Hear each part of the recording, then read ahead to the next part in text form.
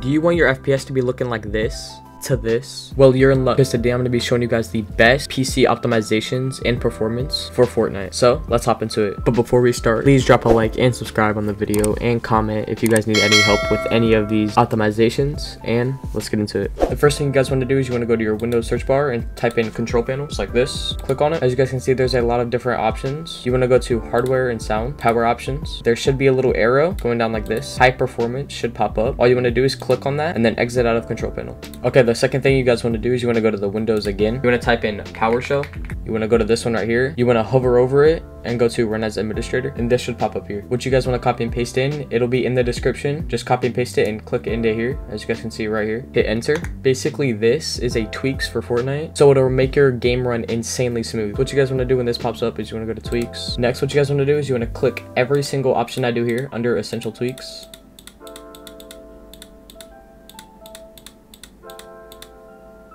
Boom, just like this, and then you want to hit run tweaks. Then it will run your tweaks. I will not be doing this because I've already done it, but after you do this, it will run all the tweaks, and when it say it's finished, you want to close out of that. Okay guys, next thing, we are going to be updating our Nvidia driver.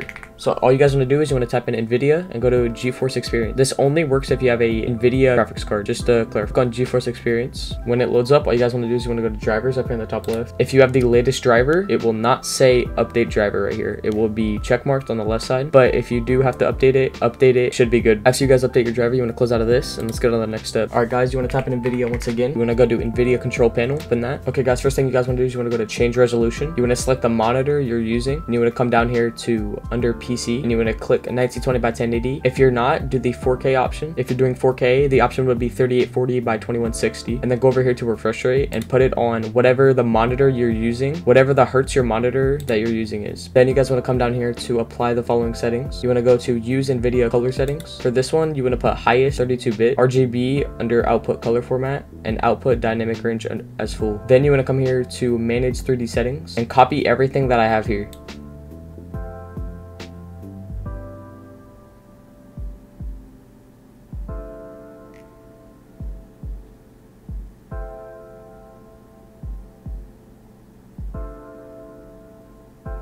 Also, quick clarification, under max frame rate, whatever what frame rate your hertz your monitor is. So I have a 240 hertz monitor, so I have 240 FPS. And under OpenGL rendering GPU, put whatever your graphics card is. And that will be it for the Nvidia control panel. Then you guys want to close out of that. Then we can get on to the next step. Next thing you guys want to do is you want to open your Epic Games launcher. You want to go to library. You want to go to these three little dots under Fortnite. Click that and then go to options. And the only thing you should have checked here is Fortnite Core and Battle Royale. Uncheck everything else. So if it's like this, uncheck everything else and then hit apply. Then what you guys want to do is you want to go to three dots again. You want to go to manage, and you guys want to copy and paste this into launch options. I will have it linked in the description so you guys can copy it and just put it in here. After that, you want to close your Epic Games launcher. After that, you guys want to go to your search bar again. You want to type in run, open run, and it will pop up right about here. You guys want to type in temp.